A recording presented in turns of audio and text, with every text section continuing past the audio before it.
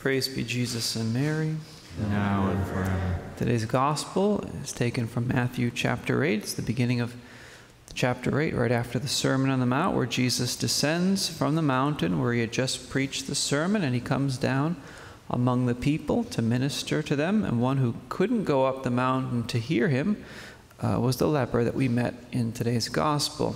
The Mosaic law actually required lepers to live in isolation and to dress in ragged clothes so that all who saw them would basically flee from their presence, one, for fear of contamination, but also for fear of becoming ritually unclean if they had contact with the leper. We see those prescriptions in the Old Testament in the book of Leviticus, chapter 13, verses 45 and 46.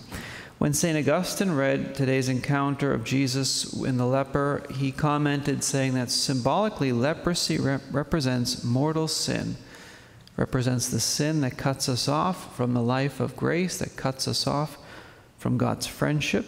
And mortal sin also makes us a dead member of the body of Christ. It makes us a spiritual leper in that sense. The scriptures, in fact, teach that all illnesses, whether physical or spiritual or psychological, all of them can be traced back to the fall of man in the Garden of Eden, where Adam, the head of the human family, chose to rebel against his Creator, chose to reject God. And as a bit of a side note, I do tend to ask people who have felt rejection if in their lives or have been rejected by others, if they know who the first person was to ever be rejected. Believe it or not, the first person to ever be rejected was God himself. He was rejected by the fallen angels and then rejected by Adam and Eve at the dawn of human existence. And regarding Jesus, even the prophet Isaiah says he was a man who was despised and rejected, a man of sorrows, acquainted with grief, Isaiah 53, verse 3. And St. John writes that Jesus, quote, came to his own, and his own did not receive him, John 1, verse 11, meaning that they didn't welcome him. So if we've ever felt the pain of rejection, or if you've ever felt that you didn't belong, then you're in good company if you turn to our Lord, because he knows what it's like to feel like an outcast, to feel unaccepted, just like the leper in today's story would have felt. But look what happened to this leper when he saw Jesus, when he set his eyes on our Lord. Not only was he bold enough to show himself before all the people, a thing that probably would have scandalized almost everyone there in the crowd to see a leper in the midst of them, but St. Matthew adds that the leper came and did Jesus homage in front of everyone. The Greek word there for homage is proskuneo, which literally means that he came and bowed down and worshipped Jesus. So this leper had great faith in God, and he acknowledged Jesus to be God in front of all the people, saying, Lord, if you will, you can make me clean. Matthew 8, verse 2. So this episode in St. Matthew's Gospel is actually, first of all, a profession of faith in the divinity of Jesus Christ. The leper bows down, he worships Jesus, and asks him for a healing. In the Old Testament, second book of Kings, Naaman the Syrian, another leper, he also asked to be healed of leprosy. He wrote a letter, sent a letter to the king of Israel. Jehoram at the time was the king, and regarding this request, and the king read the letter, and his response was, the king rent his clothes, and he asked this. He said, Am I God that this man sends word to me to cure a man of his leprosy? Am I God that I can cure leprosy? Said the king. 2 Kings 5, verse 7. Translation, only God can cure leprosy, and the Israelites would have all known that at the time of Jesus. Notice how our Lord, who is God, of course, notice how he heals the leper. He stretches out his hand, he touches him, saying, I will be clean. And immediately his leprosy was cleansed. Matthew 8, verse 3. So the way that Jesus actually heals him is sacramental.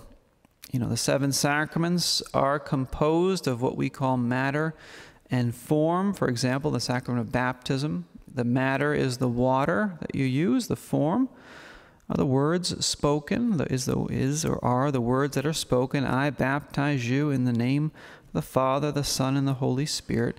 So each sacrament uses human words and gestures to convey God's grace.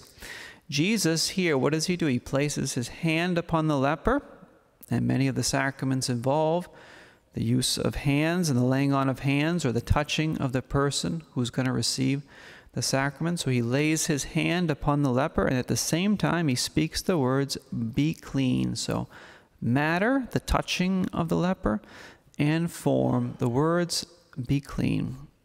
The greatest healing that God wants to give us is sacramental healing. It's the healing of our alienation from God, first of all, in the sacrament of baptism. It's the forgiveness of our sins and the restoration to God's friendship and grace in the sacrament of confession. And it's a final healing of all of our spiritual ills and sometimes even of our bodily ills as well in the sacrament of the anointing of the sick. So those three sacraments are actually previewed, as it were, in our Lord's healing of the leper in today's gospel. We'll just end with one other word on the sacraments. When Jesus says at the Last Supper discourse, he says to his disciples in John 14, verse 12, "Truly I tell you, the one who believes in me will also do the works that I do, and in fact will do greater works than these," he said. Those greater works that Jesus is talking about, or was talking about, refer primarily to the sacramental ministry of the church. In fact, we should stop and ask ourselves, well, what is a greater miracle? Is it a greater miracle to heal a man of leprosy, so to cure a physical disease? Or is it a greater miracle spiritually to raise someone from the dead, as in the case of the sacrament of reconciliation? In God's eyes, the greater miracle and the more important miracle is the spiritual one. When we confess our sins to the priest, and that's of course another sacrament that has foundation in the Scripture, John 20 verses 22 through 23, when we actually confess our sins to the priest and then we're absolved of those sins, we're spiritually made alive again. We move from being dead members of the body of Christ to being living members once again. So we should never be afraid to encourage anyone to go to the sacrament of confession. We should encourage people to go often to the sacrament of confession, especially those who haven't been for a long time. You might save someone's life if you actually do that. Encourage them to go to confession. Let's ask Our Lady for the grace to turn to her and to her Son when we feel alienated or outcast, like the leper in today's gospel. And let's also learn to share all of our ills with Jesus and Mary, and let's especially take advantage of God's healing power in the great sacrament of confession. Praise be Jesus and Mary.